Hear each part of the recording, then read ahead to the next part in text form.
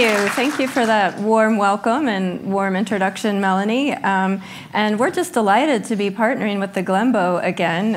In 2013, we sent our exhibition Fairy Tales, Monsters, and the Genetic Imagination, and here to Calgary, and that was a successful partnership, and we're delighted to be here 6 years later with this major exhibition devoted to Nick Cave.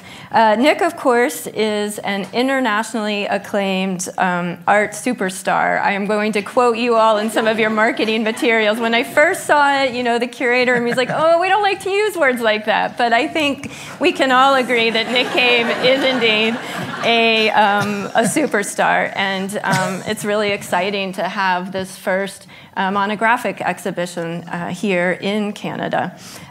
For those of you who've seen the exhibition, I think you'll agree with me that it's a very special show, truly like no other that we've presented at the Frist, and we hope that it will be as well received here in Calgary as it was in Nashville and the other venues. I think it's important to note that when the Frist began planning this show, and perhaps because Nick is such a superstar, we were on a long list of being able to work with him on a project like this. We first began talking to him in the studio in 2011, I think it was, and our exhibition didn't actually didn't open until 2017. We didn't really plan on traveling the show, but without sending a single proposal to another institution, we have built this, I guess we could call it, international tour with 4 other venues, and we've had to turn down at least 10 other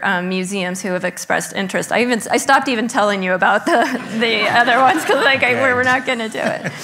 But anyway, it's been a real honor over these last years, Nick, working so closely with you, and I just want to appreciate the time, the thoughtfulness, the energy that you've given to this project. Your work makes a really big difference in the world, and I know in Nashville, as I told you the other night, so often I'm out and about in the community. Often it seems like in Uber cars where somebody will tell me that they experienced the show and that it really was impactful. So thank you for sharing your work with us. So you all, many of you probably know that Nick's work is really a seamless combination of sculpture, dance, and fashion. And that's really a blending of genres that reflects his biography. As Melanie mentioned, he has an MFA from the Cranbrook Academy, but he also studied dance with the Alvin Ailey Company for a bit. And I always think it's very interesting that you teach in the fashion department in Chicago, not in sculpture. And I know that you have had a successful career as a designer and had your own shop and collection for many years too.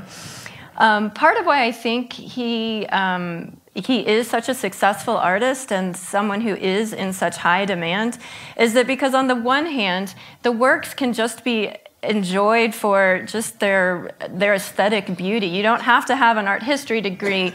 You know, people from all different backgrounds can come and just enjoy the colors and the textures and the patterns, just a purely visual experience.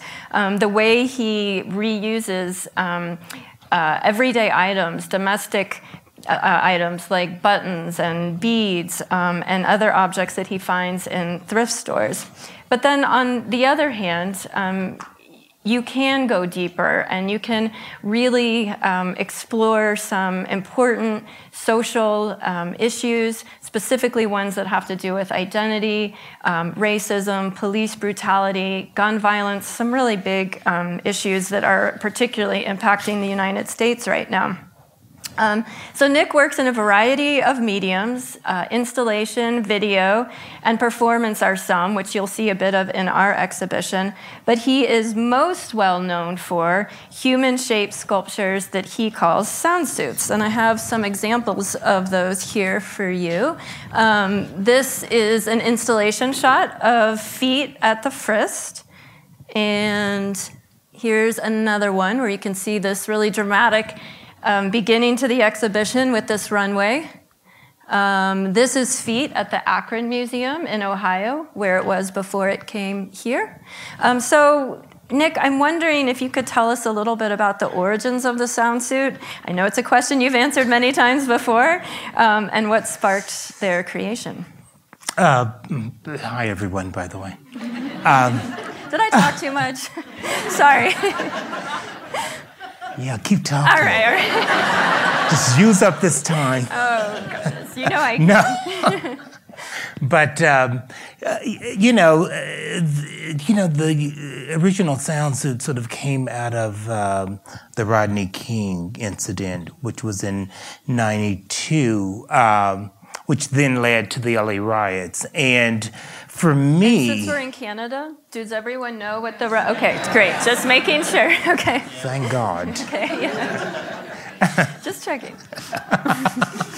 And so... I think for me, and prior to that, this is right after I had sort of graduated, maybe 2 years after I had completed my master's from Cranbrook.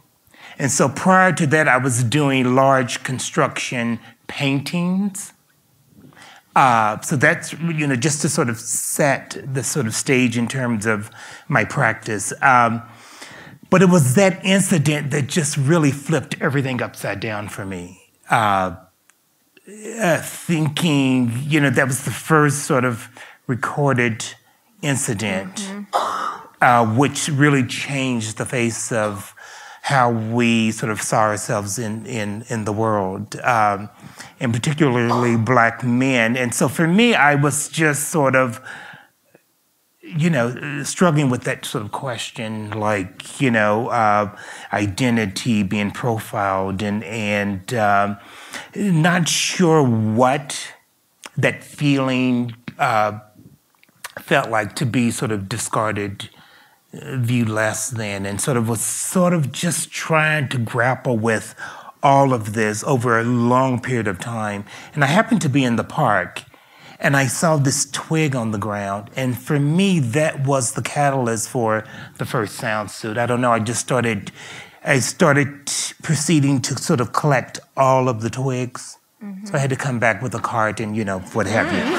But, so I started to collect all this material, went back to the studio and started to build this sculpture. I don't know why I didn't think that I could put it on. It just didn't dawn on me until it was complete. And then I put it on and started to move in it, and it made sound. And so, which then led me to think about the role of protest. And in order to be heard, you got to speak louder. And so it just everything started to come together. Everything started to make sense. And I think that sort of discarded object, I sort of, at the end of the day, was building this sort of suit of armor, something to protect myself from the outside world, hiding gender, race, class. And so that was the beginning of a body of work that I was physically ready to sort of produce, but mentally I wasn't ready to sort of present it to the world. I think what happened was that, I sort of had photographed like a series of maybe 12 works, figurative works, and I had sent them off for some publications or something, and it was on the cover of a magazine. And I just was like, oh my God, I'm not quite ready with getting behind what this all means. And basically, I sort of went underground for 10 years with that work, and then started doing other work, working in other materials, in mediums. But yet, this was like this looming sort of dark cloud over my head, following me everywhere that I went. And then eventually I came back around to the work once I sort of understood the magnitude of it. I think the first sound suit, when I saw it, I knew that I was in trouble. At that moment, I was like, something about it was bigger than I possibly had ever imagined. And you know, and I'm not sketching here. Like none of the sounds that's sort of happen through sketching. It's really sort of impulsive objects and materials that sort of provoke a way of building the work. And so then it was, I just had to catch up, just catch up with everything. That's interesting. I've never heard you, I wasn't aware of that gap. I mean, I guess I should have kind of thought it through, you know, 92 to when most of the sound suits are dated, but I didn't realize that you had to kind of take a moment. It sounds like you knew that they were very powerful objects and the time needed to be right to really unleash them. Well, yeah, and I just needed to be ready to stand behind the work. And right. You know, I think what happened was, I think we move through the world and we think that our conscience is awake. And I think with the Rodney King incident, it really woke my consciousness up in this way that I thought I was there. I thought I was present, but well, I wasn't. Sadly, this is an issue that, you know, almost 30 years later, we're certainly still grappling with in the States in particular. I remember during one of your visits to Nashville, I think it was Philando Castile had just been killed. And, you know, we were hearing the news, and as we were driving around Nashville, and we ended up going to a Black Lives Matter rally. And I think just the weight of that here we were, you know, you're planning for another project, and yet this issue is still very much alive, and your work is still relevant. And there must be, you know, a weight to that for you, wanting to move beyond this, and yet it would be hard. Yeah, I mean, that's interesting to think about it in terms of, you know, it's yes, there's other ideas, of but course. But yes, yet I'm still sort of responding to these sort of same issues. Yes. And I will continue to be, because it's what I am responsible for in terms of here to do. But I'm moving. I'm moving about, opening things up a bit more. Yes. Well, and I certainly don't mean to imply, I know that you do much more than sound shoots, as our exhibition demonstrates, but those seem to be like an anchor that you return to as needed. So our exhibition, speaking of other works, here's a selection or an installation shot from the Cranbrook Museum, a big show in 2016, and an exhibition at the Denver Art Museum, and where it's all the button sound suits, which I think are just so beautiful. And in that exhibition is when you first created the button walls, I believe, which are also included. Why do you all get excited about that button wall? I love those button walls. I'm just do. like, from the beginning, you know, I like those. I'm like, okay. Well, well, what I really like about them, and I'll let you talk about them, is my understanding is that for you, it's just meant to create this environment that you walk into as a visitor, and you're kind of immediately transported to someplace special and different, and not your ordinary art gallery experience. And I'm wondering if maybe you could share a little bit about what those wonderful button walls mean to you, what they remind you of. Well, you know, I think, you know, because I think this is at the Denver Art Museum, and in this particular space, it was very sort of, the space was sort of long but somewhat narrow, and I really wanted to sort of encapsulate this body of work. And so it was really sort of creating this sort of sanctuary of sorts. And so the button wall really sort of became this sort of constellation of sorts. But really, it was just there as to set the tone, the backdrop for the work. I don't see it as a artwork. Yeah. You told me once, and maybe I've just latched onto this, that it is a constellation, and it kind of reminds you of your childhood when you and your brothers would, lay in the fields in Missouri and just kind of look up at the sky, and kind of that sense of wonder and that idea of letting go and allowing our imaginations to really, really take hold. I think all of us today feel sometimes overwhelmed by our to-do lists and all the, our phones, and just kind of escaping that a little bit and allowing ourselves to be present with your artwork. So when I see those, maybe that's what I really enjoy thinking about, are those times where we can just kind of recharge and really get lost in the art. So let's see, what else do we have here? So most of your sound suits are made for static presentation in an exhibition, but select ones are also made to be performed in, and we'll talk a little bit more about your performances in a bit. And some are also meant to be worn in videos. Mm-hmm. So this is just a still screen from Drive-By, one of your earliest videos. And then here's a shot of the one in our exhibition, which is really quite different than your other videos as I see it. Do you want to tell people a little bit about what they'll see in Blot? Well, what you will see in Blot, I think most of the videos, the interesting thing about the videos is that I try to sort of create these videos where it's really just one take. Like there is absolutely hardly any editing. Mm-hmm. And so with Blot, it's really just one take. And it's really sort of, I don't know, Blot is like it is like my core. Mm. It's sort of, it's this sort of, the sound is this, it comes from the actual sound suit. But it's really sort of this organic sort of form that just continues to sort of unfold and redeforms itself. And so for me, it's sort of, but the sound is so like hypnotic that you are just like,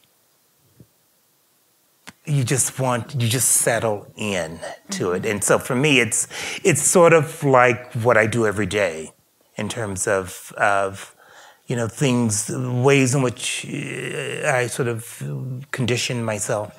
Mm-hmm. To sort of be sort of grounded and settled. And I'm totally drawn to it as well, and I feel like it's different than some of your other videos in that there is just a single figure, that he's wearing a completely black sound suit, that there isn't music, but as you say, it's just the sound of the raffia kind of moving throughout the air, and it becomes very meditative, and it's really hard to take your eyes off of it.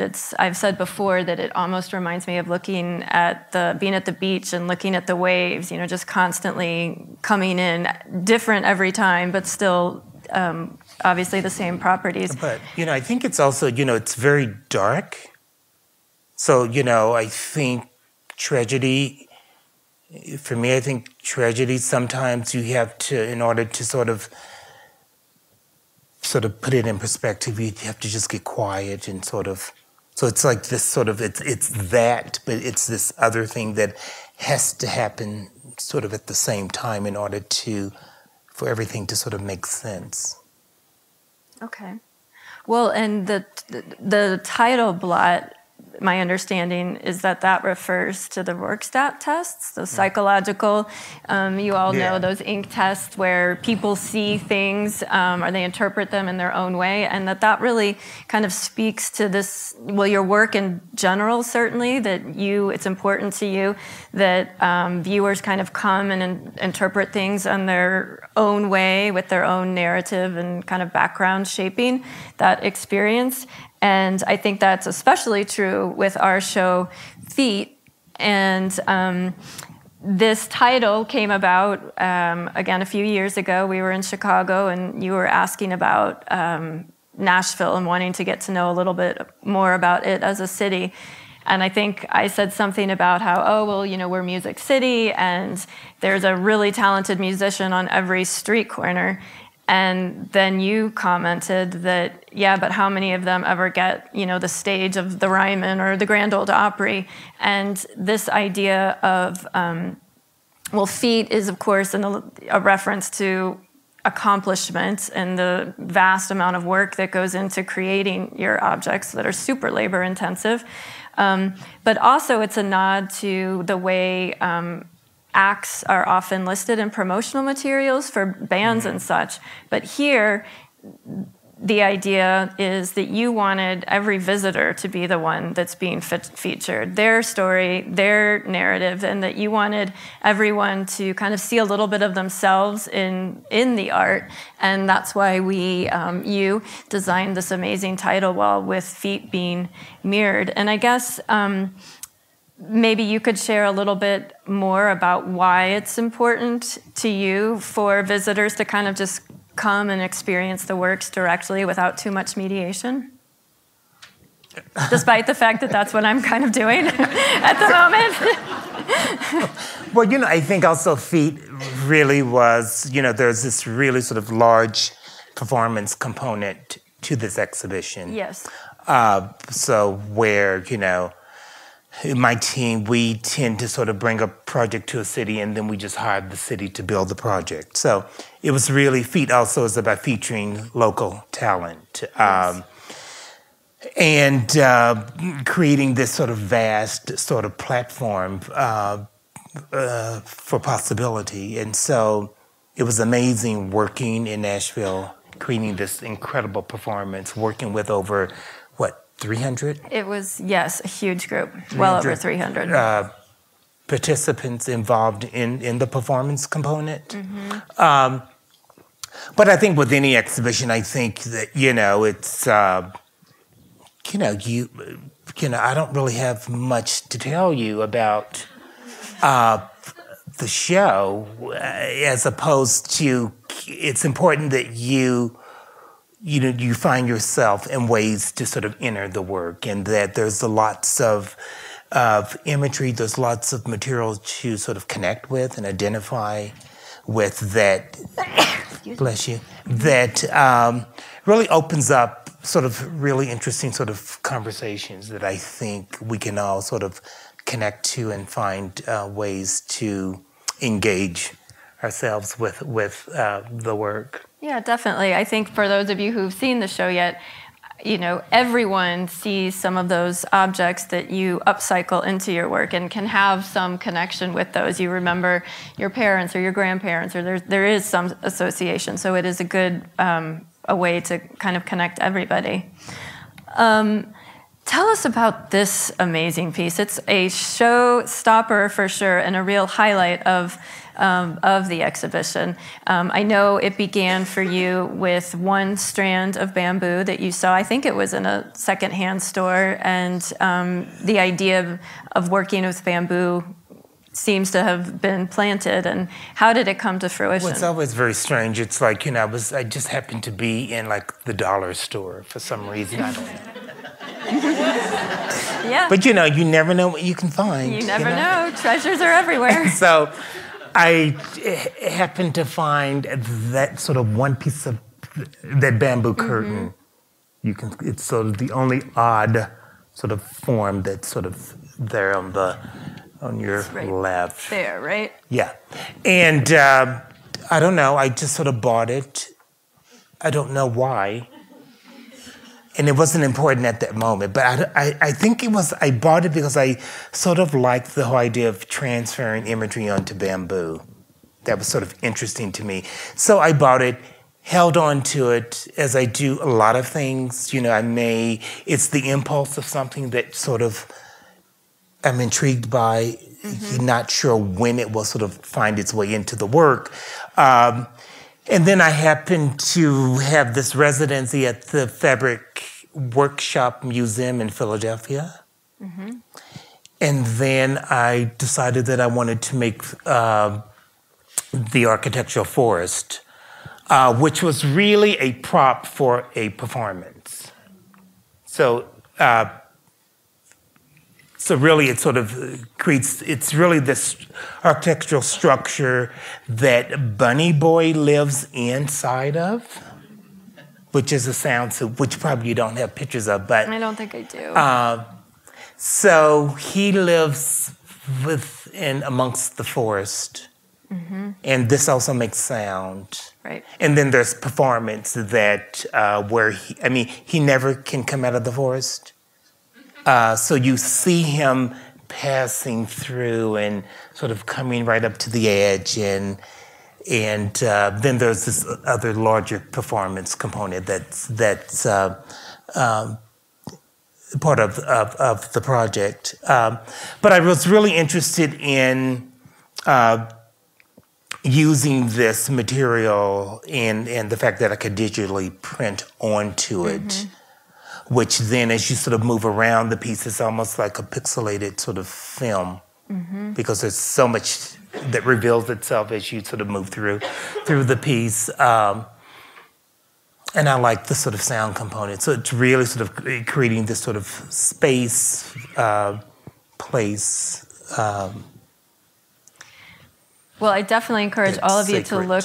Yeah, there really is a sacredness to the piece. And as you walk around, I like the pixelation. That's a nice way, I think, of thinking about it too. But you really are rewarded by carefully looking. If you look really carefully, you'll see these kind of hidden motifs, like the leopard's head and the car and the rainbow. So, like all of Nick's work, I think slowing down and looking, taking the time to really look is important.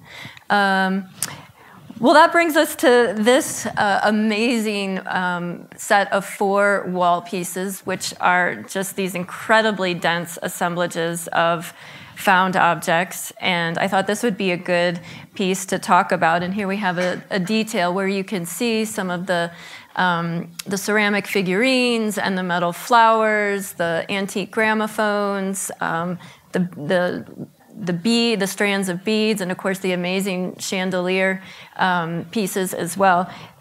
Could you maybe talk a little bit about how you source these found objects from secondhand stores? This piece is called Garden Plots. But when it comes to sourcing, I went to an antique mall today, actually. We sure did.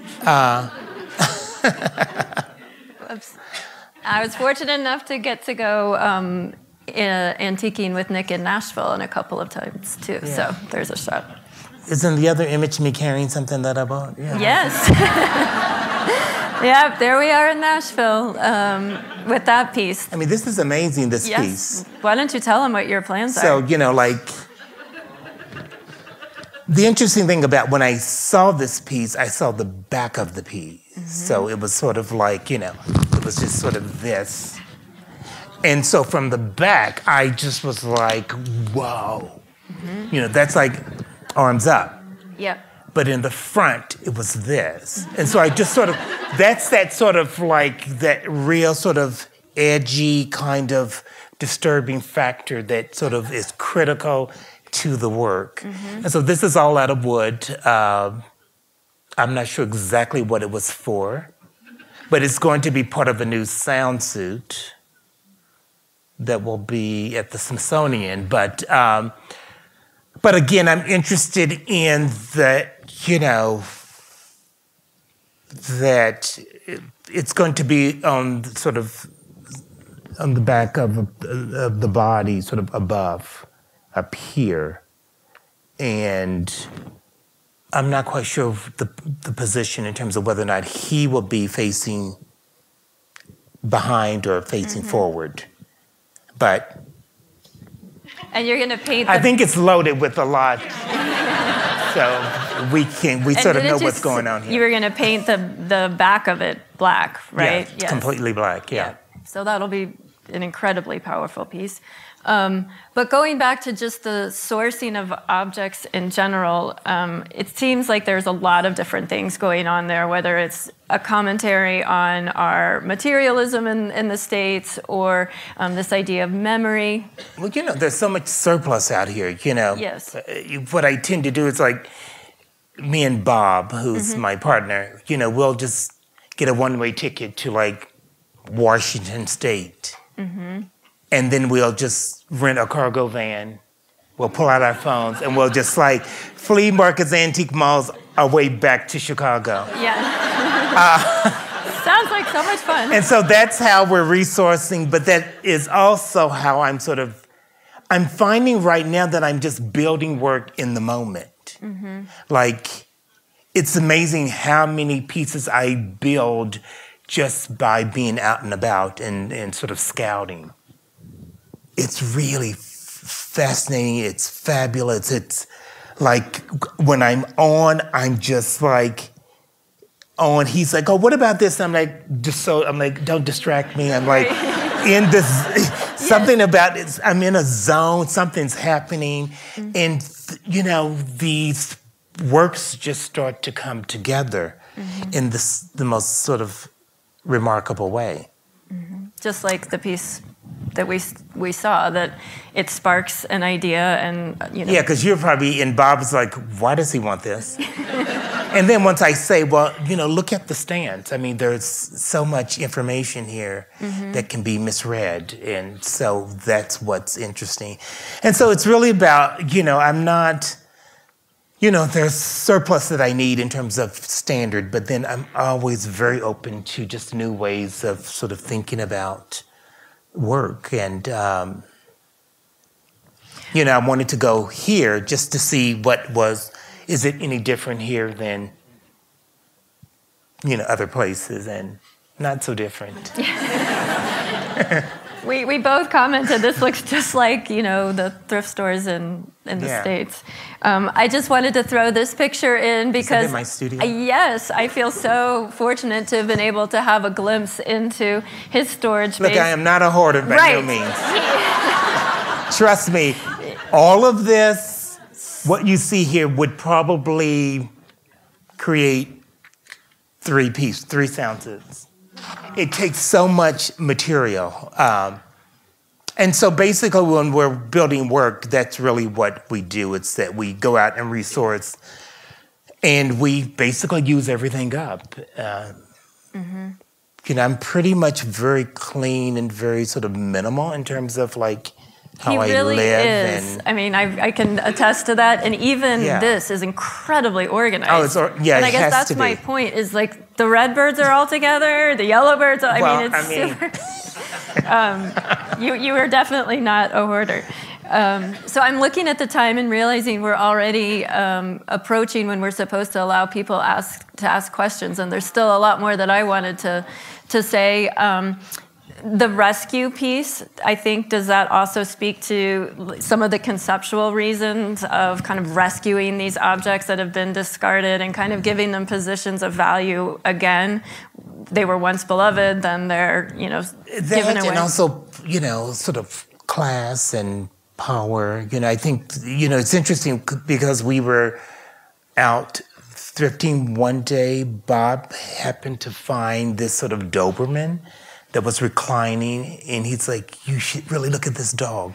It's amazing." And I was like, I don't know.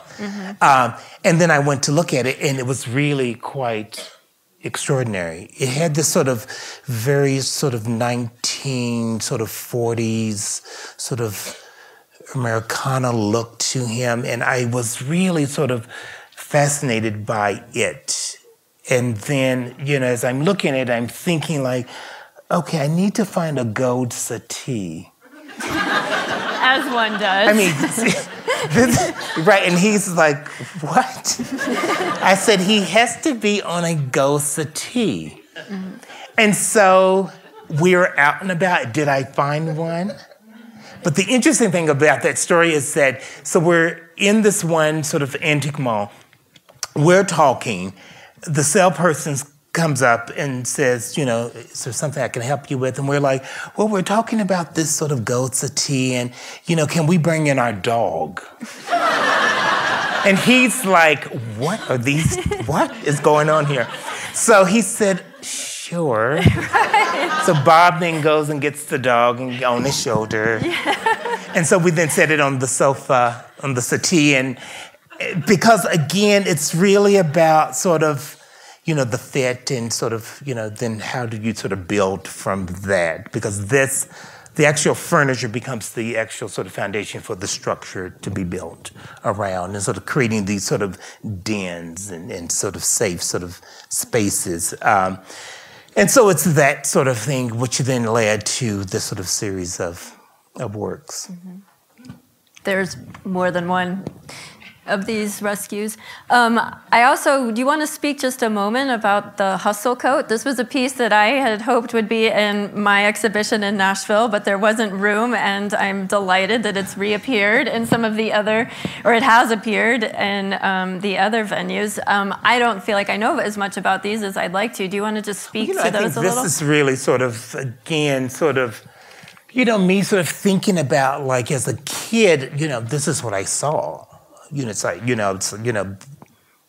being sort of, let's say, just sort of on the streets, like with my parents and shopping, and somebody would come and sort of flash their coat open with jewelry. And so to me, it really sort of came from that, but it also sort of comes from this place of, you've got to get your hustle on in order to sort of make things happen. So it's really about that. It's about consumerism. It's about just sort of like excess and this whole sort of exploiting sort of that and clout and, the role of jewelry and what it sort of represents in terms of class. And is there any, I wonder if these are related to the sound suit in the sense of like judgment and, we think of people that work on Wall Street and their buttoned up trench coats as being, very honest and, hardworking people. But the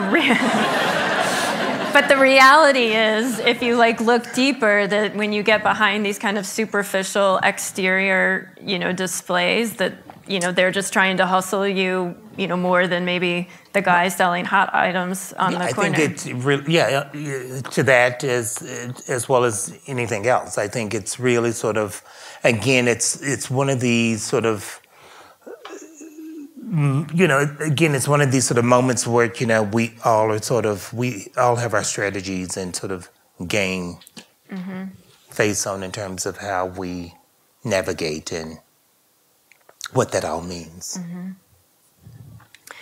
Okay, well, shifting gears just a little bit, I and many other people have noticed there's definitely an increased urgency in a lot of your work. It seems like since the Trayvon Martin killing and Michael Brown, that some of these issues that you used to talk about, wanting to seduce people with the beauty of your objects and then kind of gently maybe expressing some of these deeper concepts, now are kind of full on, and you're not hiding them as much, if you will. And I feel like this sound suit in particular, with the silver, the gray buttons, it really seems to be a suit of armor, made out of metal. And then do you want to maybe speak to what the head of this sound suit represents? Well, this is really sort of how I sort of move through the world, actually. It's like with this filter, and so I can look out, but you can't see in.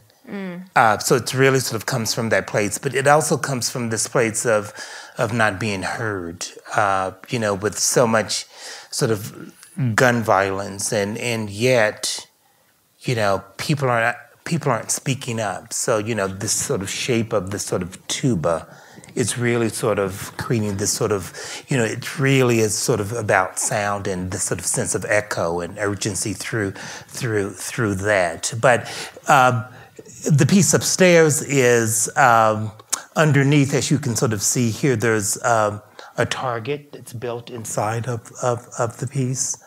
And then on the outside of the suit is blue and black, which is very slightly shifts in color, but that's blue and black is police, and red, green, and black is the African American flag. So it really sort of, again, sort of looking at these two situations and somehow sort of bringing them together in this sort of very sort of disturbing, sort of concealed, I think, sort of form. But I was interested in sort of this sort of form as a concealer, as well as something that we know that makes sound, but it's silenced at the same time. Right. And these are installation shots from a massive exhibition at Mass MoCA in the western part of Massachusetts. And here you have, That's opening, do you want to talk about the cloud? Yeah, this is opening in 3 weeks in Scotland, in Glasgow, at Tramway. Or, I mean, here, obviously. And so, yeah, this is a good place to start. So, like when you walk into this exhibition, it's sort of this field, this sort of forest of spinners that I had custom made. So like when you walk into the exhibition, they hang from above to the floor, and they have motors at the top, so they're all spinning. I mean, it's like amazing. Amazing. When you see it, but then as you get closer, you find what is so amazing is guns and bullets and teardrops. So not so amazing. And so it's really, again, and I was interested in this object because I was just sort of thinking about, you know, we live in a world where we just sort of dismiss what we think is not in our backyards. And yet, it's very much so is. And so I wanted to use that element to really talk about that what we are sort of dealing with, what is going on in the world, is closer to us than we think. And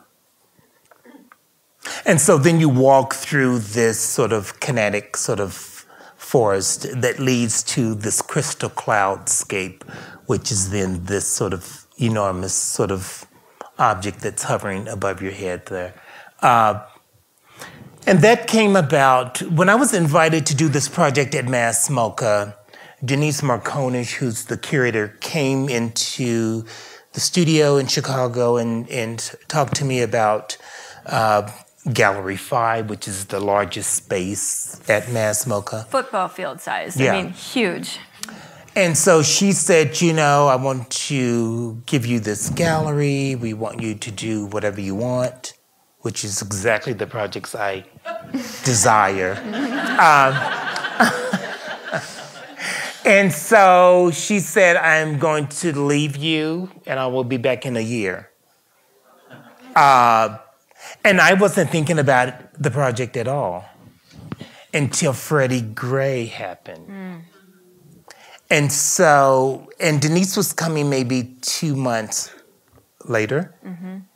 And I was in the studio working on a project, and I was sitting there and I was thinking, is there racism in heaven based on that incident? And so that's how the crystal cloudscape came about. That was the catalyst for that project. And so, you know, again, it's the sort of epic, sort of disturbing sort of moments in history in our lives that sort of provoke me to sort of create these sort of monumental works that also, again, there's this amazing performance element, communing sort of device that's built into the project as well. So.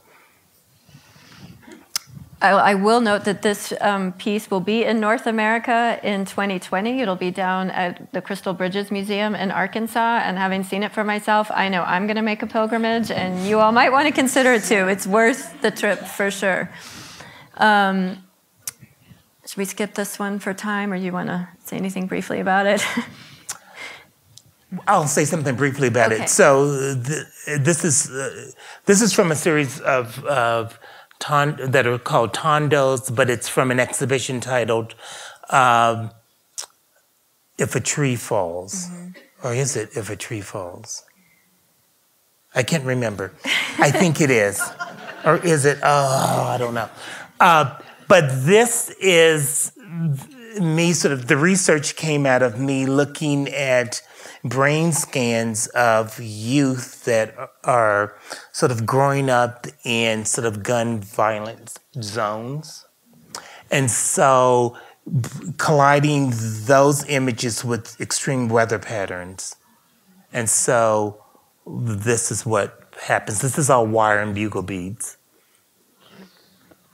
They're amazing pieces. Well, once again, shifting just a little bit here in conclusion, you have been saying the last 2 days that we've been together that you really want to start focusing on happiness. And I'd love to hear more about that, as I'm sure you all would be interested in knowing too. I will certainly say that one of the happiest I've been and as connected to my community as I felt in a long time was when we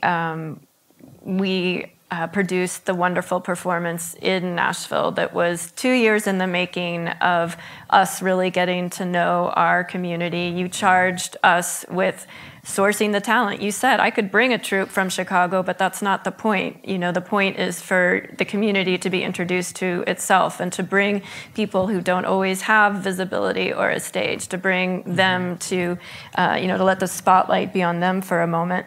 So I'm wondering, if we could talk about the performative aspect or the performance part of your practice, and also just even more generally, you often talk about seeing yourself as being a messenger and as an artist with a civic responsibility. And it seems to me like that's manifest at its highest element through these performances. And I'm wondering if you just maybe want to share a little bit about the performance in the 5 minutes that we have left. Yeah.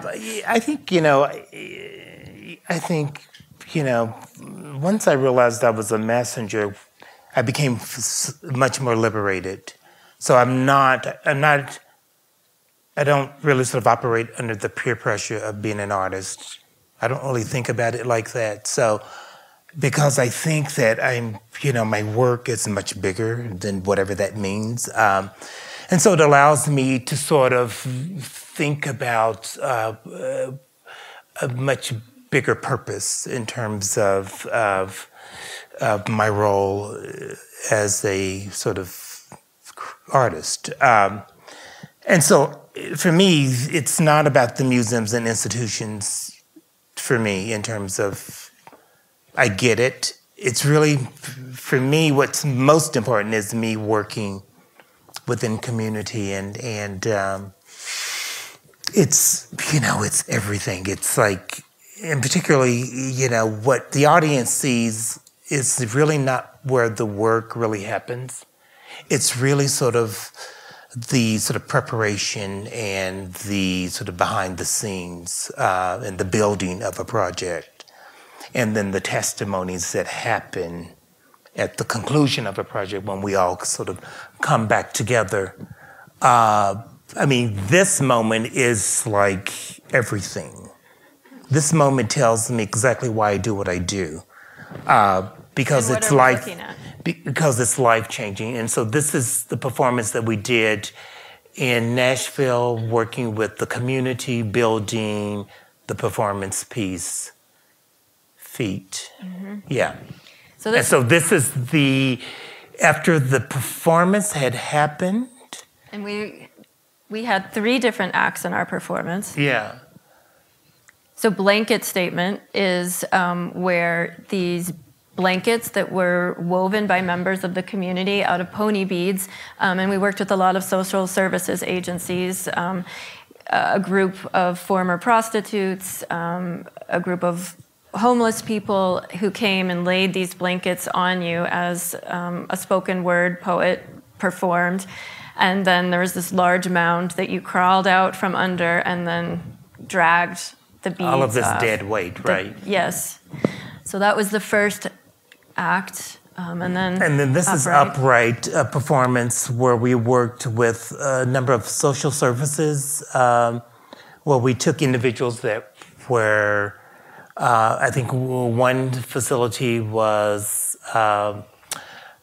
youth and individuals that were living with HIV.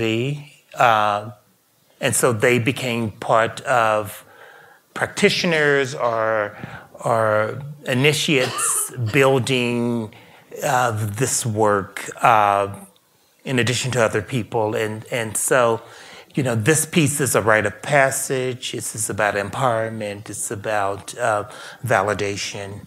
And then also accompanying this sort of building of a sound suit also was a 60-piece choir. Oh my gosh, they were amazing. Yeah, so. Amazing. And these initiates are dressing the practitioners in a sound suit for a process that took 20 minutes at least. And it was, you know, a very loving bestowal of value on these figures. And then last, but certainly not least, was Heard. Where?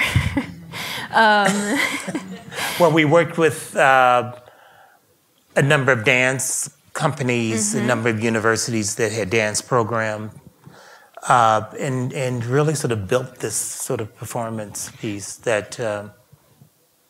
And play the music with that. This, I still think, was one of my favorite parts of our project, was working with the youth at Pearl Cone High School, which is their marching band, and they're a school that had been really negatively impacted by gun violence recently. We had learned that, you know, 16 kids in the last couple of years, either current students or very recent grads, had been killed. And you know, I was also struck. I live in Nashville, and like I thought we lived in a very safe city. I didn't really know what an issue it was for us.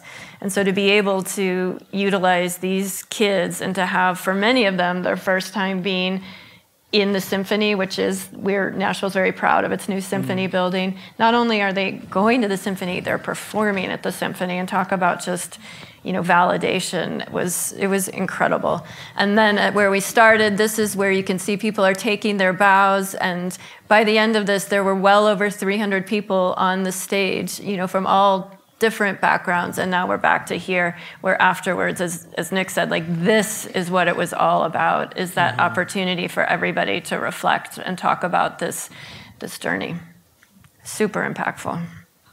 And Nick has tasked us, and the Frist takes this very seriously, making sure that these seeds that were planted during this process, that, you know, they're allowed to grow and bloom. Okay, well, last but not least, Nick, you want to tell us about what is currently happening in Chicago? Yeah. So this is I just bought a building recently, which is this here. It's called Facility. It's 24,000 square feet. I live up there. It's important that my studio and live space is in the same building. And this is, you know, again, a large part of my sort of studio practice is sort of outreach. And so, you know, as we were sort of moving into the building, we were also thinking about the community. And so the first project was this sort of piece that, you know, I was thinking about, like, you know, when you move into your house, and your neighbor, somebody brings over an apple pie, you know, the whole thing. Yeah. And so I was thinking, like, okay, let's sort of look at that as a model as a way of sort of how do we want to introduce ourselves to the community. And so these are all small, round sort of tags that we sort of sent to every public school, every business within the area, where they were to then sort of write their names and or through a drawing. Then all of these were then returned back to Facility, and then where it's all white is the drawings, and it spells "Love Thy Neighbor." And so that was our sort of way of introducing ourselves to the neighborhood, you know, through this outreach and this sort of community-based sort of project. But Facility is a place that houses my studio, Bob's Design Firm, my brother Jack, who's an artist who lives up there on the other side. And it's all, but it's a place where we, these are 3 storefronts in the front. And so behind the storefronts is where everything happens, but you don't have access to the studios. These 3 storefronts will be converted into project spaces. We may invite artists to do installations in the windows. It may be retail, you know. Whatever we choose to do, we can do in this building. And the facility is about facilitating and making things happen and creating sort of space for creative sort of output to sort of happen. So I've been here a year. It's like so exciting. Oh my God. And so I did pull all the weeds in the front. So. Oh, good. Well, I think this just demonstrates not only your commitment, but just your generosity to your community, to our communities. And you certainly practice what you preach in your everyday life. And that genuineness certainly comes through in your work.